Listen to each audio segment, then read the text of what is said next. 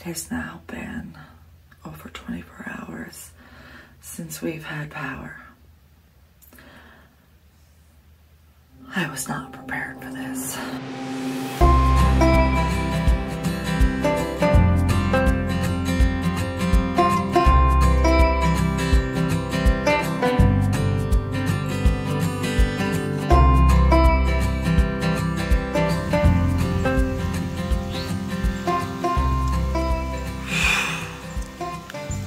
Man, it stormed last night. Most of the decorations seem to be okay, but boy did it get bustly. Out here we've got some limbs down.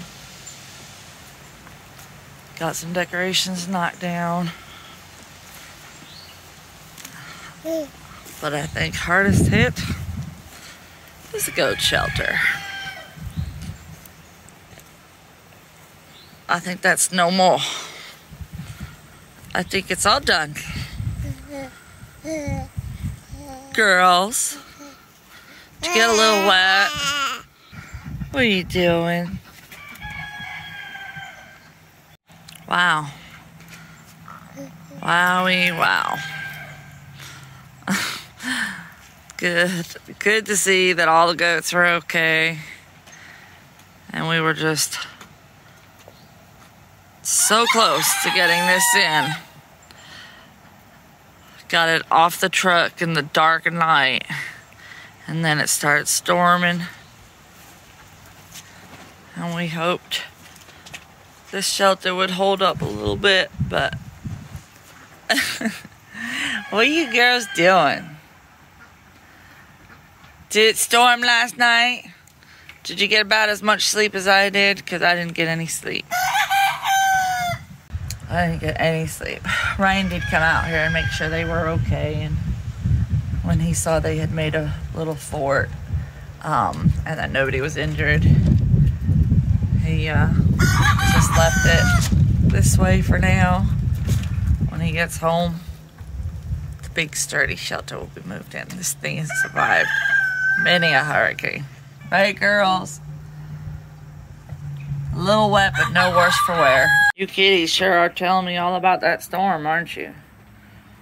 They have been circling my feet, meowing.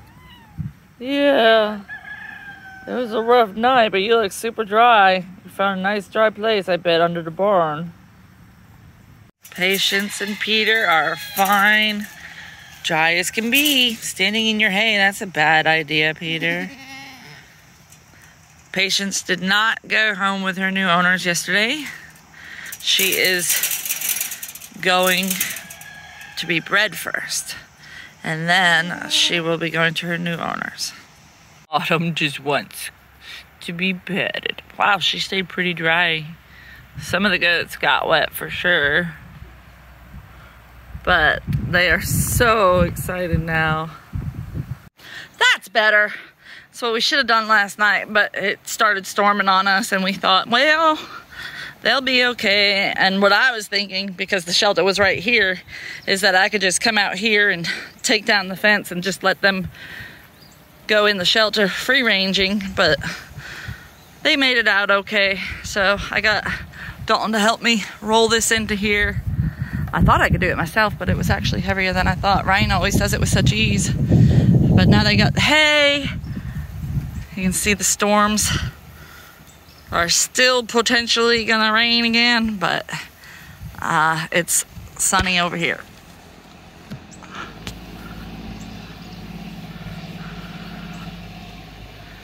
So I got no sleep. We have no power. I'm covered in wet goat poop from removing the old shelter that they had pooped on, because it was, you know, tarp-like material. Got a lot of poop on it that was wet. So I have wet poop on my arms, hands, hair, and I can't take a shower because we're on a well now. So there's no water either when the power goes out. I think I'm gonna put a generator on my wish list. It's actually been on my wish list mentally for a long time. So that'll be good, but we got the tractor home. We got the bees I'll be showing you a video on that next. P.S. I did use some On Guard concentrate and some rainwater to wash my arms and hands. It's the best I can do for now. Got some baby wipes, so we'll be all right. It has now been over 24 hours since we've had power. I was not prepared for this. Luckily, we do have some emergency candles that I just happened to know which box they were in and where the box was, because all of our household belongings are still in boxes, mostly. What else, 2020? What else? I take that back. Don't ask that question. I think this might have happened because people keep asking that question. Let's not jinx ourselves anymore. It also happens to be the coldest night of the season so far. Yay. I get to drink my cold coffee. At least I have coffee. Ryan got a bottle of iced coffee for us to share so that we'd have something better than nothing, right? And we're just all bundled up, cuddling warm on the couch to try to stay warm. Are you cozy, Odin? Cozy boys. Yeah. Oh, did you lose the toy you were playing with? Good thing you got brothers. Oh, he loves that thing. I think Odin might be teething, y'all. And he's been extra fussy. Nursing a lot. Biting more. And he kind of almost felt like he was a little warm. So I'm going to crawl back under the covers with him. Let him warm me up. You boys are good brothers. I'm going to do my best to document this power outage and how we live off-grid for this time being. But my phone battery is dying. The power bank that Dalton uses in his computer was able to charge it the first day, but it has run out of power now. So it's going to be a little bit more of a challenge to try to charge it in the vehicle because it charges very slow out there. So we'll see. What do you guys think of not having any power? Not fun. What's the worst part? Not having internet for our devices after dinner. How did I know you were going to say that? What's the best part? I'm still able to, eat. Good. What about you, Liam? What's the worst part? Same as your brother's devices? Yeah. What's the best part? That we have water now. No. Oh, that we have water in the water bottles to drink. Yeah. Yeah, that's it. Yeah. I'm thirsty. Okay, drink some water. What do you think's the worst part about not having water? Not able to make soup as a good dinner. What about you, Liam? And dying for thirst. Well, we have water to drink now. I know. I think the worst part about not having water Mac and cheese is not being able to flush the toilet. That's pretty gross, right? No. Oh. Doesn't bother Odin, little mosquito bite boy. Boop, boop. Those mosquitoes love that baby face. My face. You're all weird.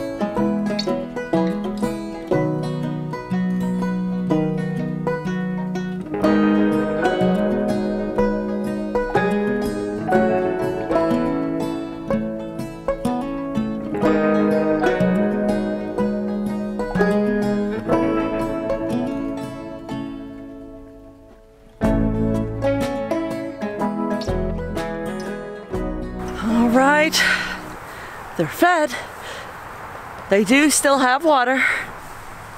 We have enough rainwater collected for about a day's worth of water for all the animals. That includes poultry, cats, dogs, goats. So hopefully we'll have power restored after that, but they're estimating at least 2 or 3 more days. So wish us luck, and hopefully everything will be okay. Pardon my mess. We've got the chest freezer here. We've got one in the laundry room, and we have 2 other freezers, one in the refrigerator in the barn, one in the refrigerator in the house, that we are hoping stay frozen. The freezer in the house has already defrosted. We took all of the meat out as it was still frozen and put it into this chest freezer. So we're crossing our fingers that it will stay frozen and that the power will be restored before things start to thaw. With this year's pandemic canning that went through the nation, we couldn't get canning jars, so all of our produce for the year, meat, vegetables, everything is in the freezer. Nothing got canned. That is our year's worth of food. So we are crossing our fingers and saying our prayers. Hurricane Zeta wiped out so many customers for power. There are still 15,000 people without power in our area alone. We weren't prepared for this. We are hoping that we get our power restored soon, but there's no telling how long it'll be. We still have high winds in our area that are impacting the repair rate and slowing it down and actually causing new customers to be without power. We pray for our linemen. We hope that they can get things restored as quickly as they can, but most importantly, we want them to be safe, and we understand that everybody is suffering through this.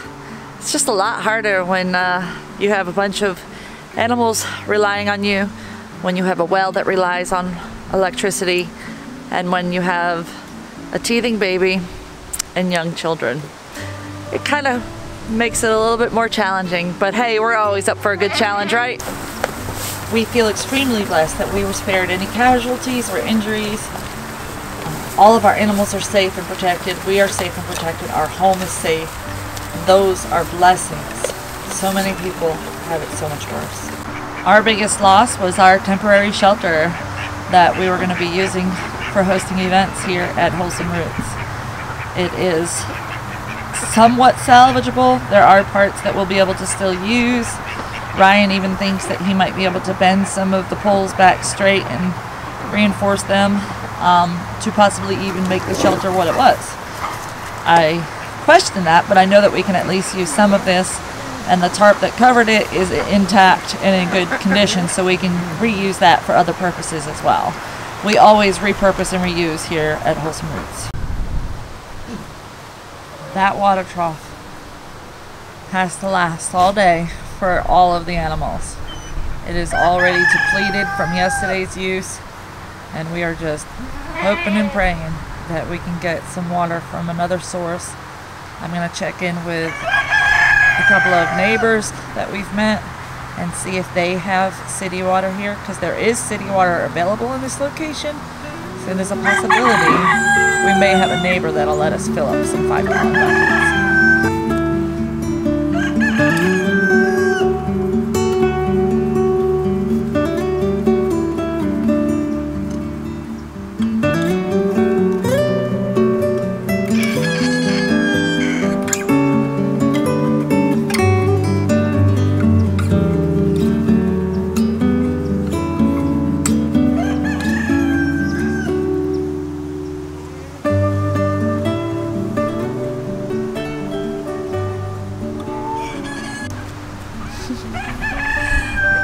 How to take shelter, that's for sure.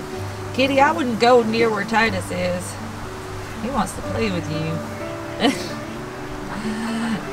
They found that they have this nice dry area under the barn to get out of the wind and the rain. If Titus doesn't scare them, Titus, be nice to the kiddos. Titus has his shelter right there, built off the side of the barn. He loves it. Kitty says, I want to share it with you. Titus says, no way. Kitty says, never mind, I don't. Khaleesi girl is in with the goats. She's able to share her shelter and water with them.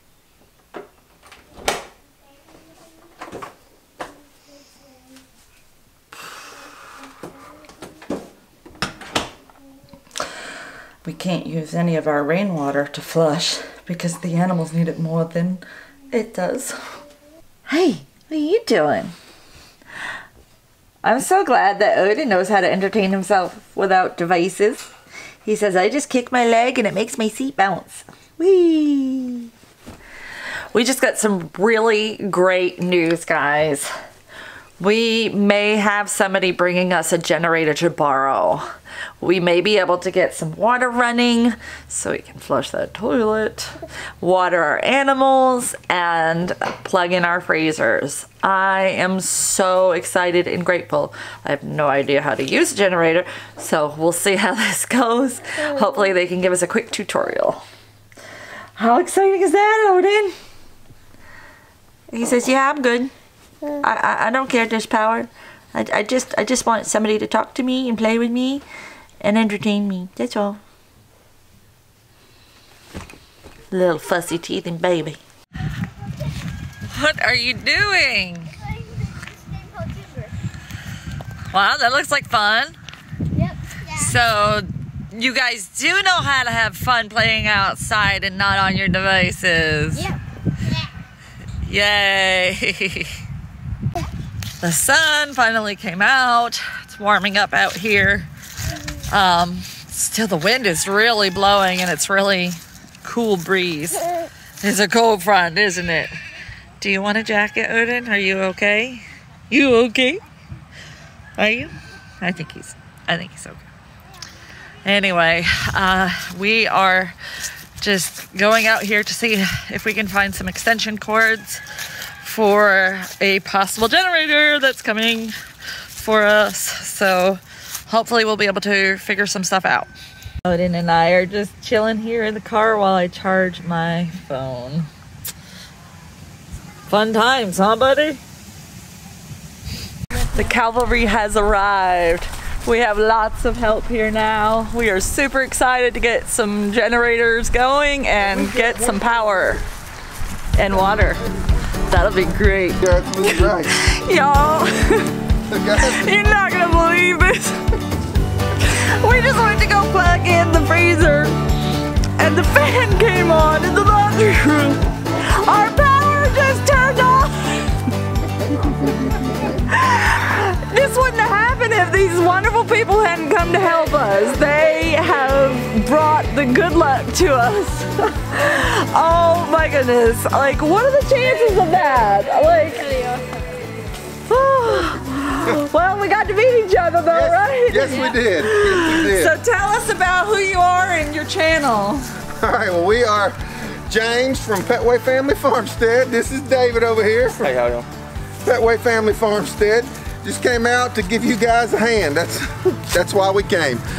You guys need to go check out their channel on YouTube and please follow them because they're the most generous and kind people. And we had our other friends Sharon and Jason come and help us too. They don't have a channel, but maybe this will encourage them to have a channel. Yeah, so tried to convince them that they have chickens. We try to convince them they can do quail in their neighborhood. That's right.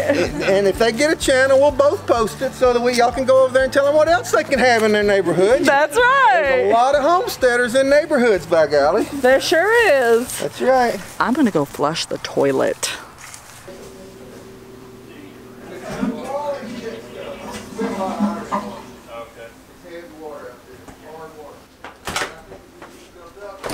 Much better. Still needs the air out a bit.